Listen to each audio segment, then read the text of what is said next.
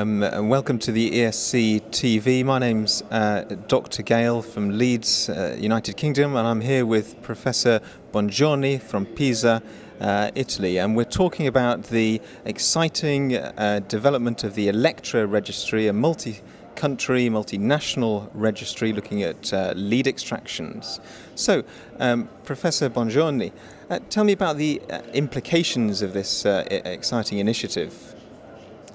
The implication is really very important in clinical practice, and will be important in clinical practice because if you consider that indication to lead removal is mainly infective, and non-infective.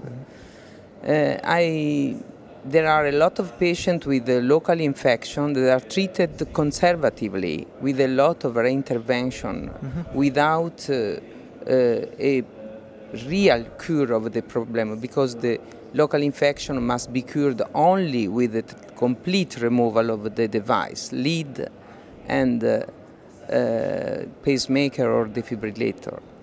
And the risk of this procedure, the risk of major complication is in my opinion, is the real concern about the indication of this procedure.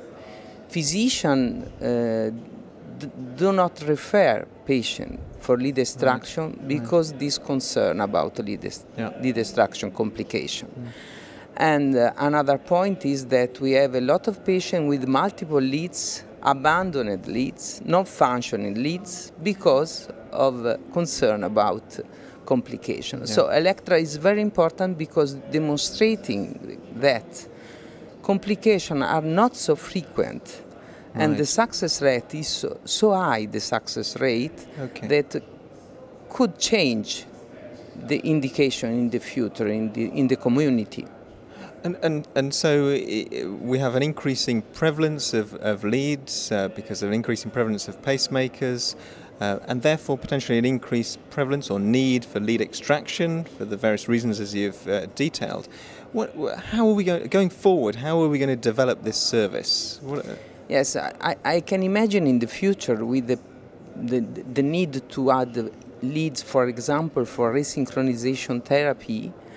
We can find patients with abandoned lead because we have to insert new leads for resynchronization therapy.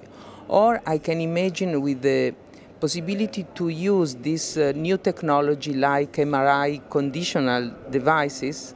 They cannot be used because patients had old leads not compatible with the MRI. So I think in the future there is a need for lead extraction activity, and it is important that countries have a good program on this topic.